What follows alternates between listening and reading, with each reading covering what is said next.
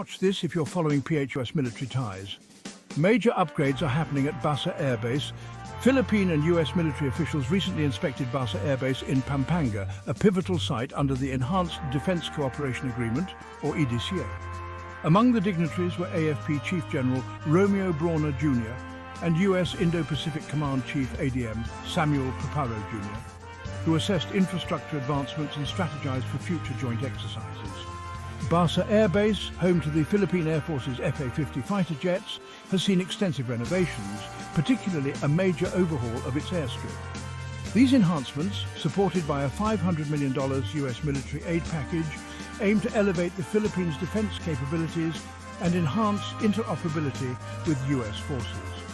This visit marks a significant step in strengthening defense ties between the Philippines and the US amid rising regional security challenges. The EDCA, facilitating a rotational US military presence and prepositioning of equipment at select Philippine bases, is crucial to this growing partnership. Stay tuned for more updates on this dynamic collaboration.